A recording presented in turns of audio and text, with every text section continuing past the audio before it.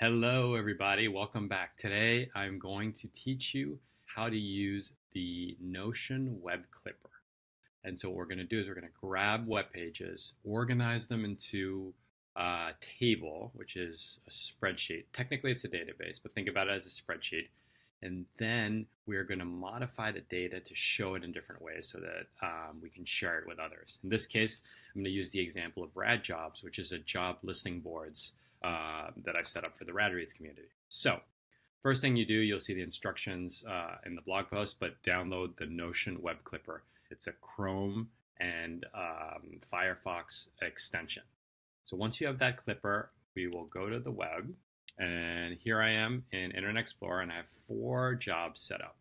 So here we have this Director of Data Philanthropy at MasterCard. So I'm going to go to my Notion clipper. You'll see it right here. Click on it here. And it pulls up Director for Data Philanthropy, and I'm going to pick my workspace. You might only have one workspace, but I'm going to pick my workspace, and then you're going to see Add To.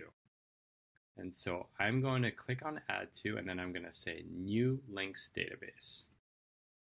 And then I hit Save Page. Okay, so what just happened?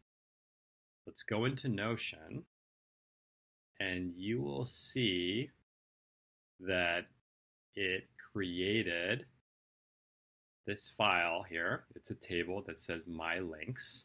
That's the name of the file. And you have Data for Director for Data Philanthropy saved. Now, if I click on that, you'll see that it basically created, you can think of it as a document or that has tags. It pulled all of the copy off that website, and it saved us the link in a field that's aptly titled URL. And so that's all in this table called My Links. I'm going to rename My Links by clicking on the name itself to, I've been calling these collections, so I'm going to call it Rad Jobs Collection. Anything that I collect off the web, my personal nomenclature is to use collection. So we've saved it that way, and now we're going to go back to our web browser. Here's another company. Digital Currency Group is hiring a platform marketer. So again, I'm going to go to my Notion button. Oops. You'll see it lists the title. I'm actually going to delete Medium.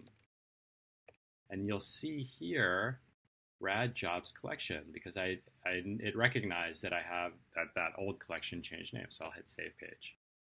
Let's go back into Notion, and boom, there you go. Again, I'll click on the file, and you'll see here's the link. And it took a few seconds, but it pulled the whole blog post. Look how clean that is. So I'm going to do that 2 more times, do it a little bit more quickly. But here is actually a job at Notion, account executive. So I'm going to add that. Save page. And then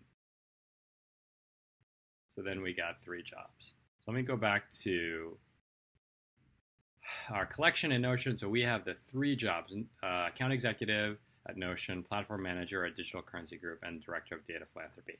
That is the end of part 1 of our series. That is how you clip a web page into a table in Notion. Thanks for watching.